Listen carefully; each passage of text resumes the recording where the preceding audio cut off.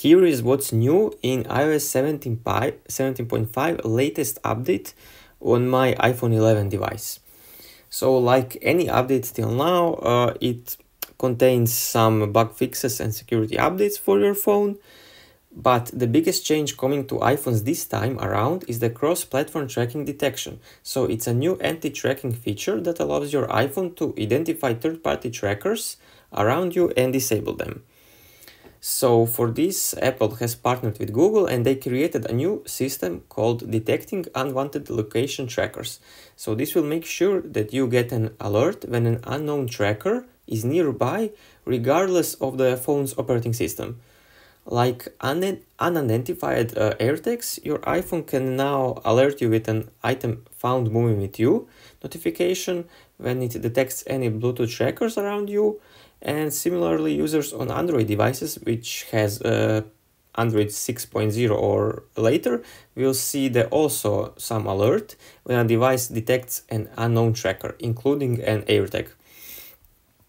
So you can now view the tracker's identifier, make it ring to locate where it's hidden, and then get instructions to disable it.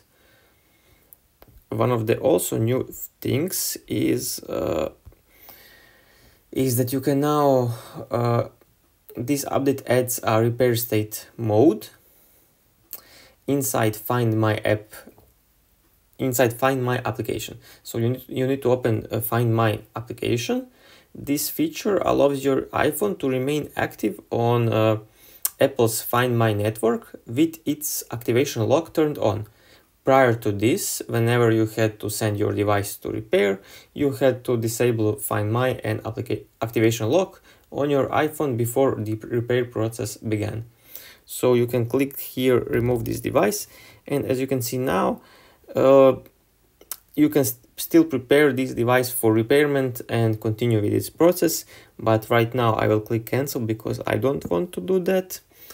And also adding to the changes in iOS 17.4, the latest update, so this one, allows developers in the European Union to offer their apps directly on their websites.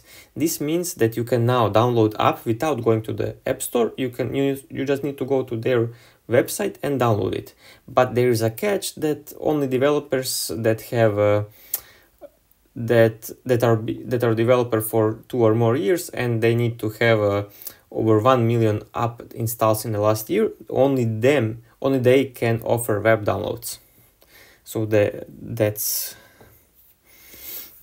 a catch for this feature.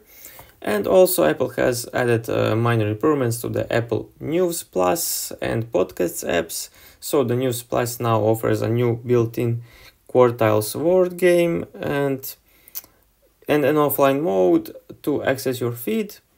And Podcasts get new iOS widgets for the home screen and lock screen with dynamic background support.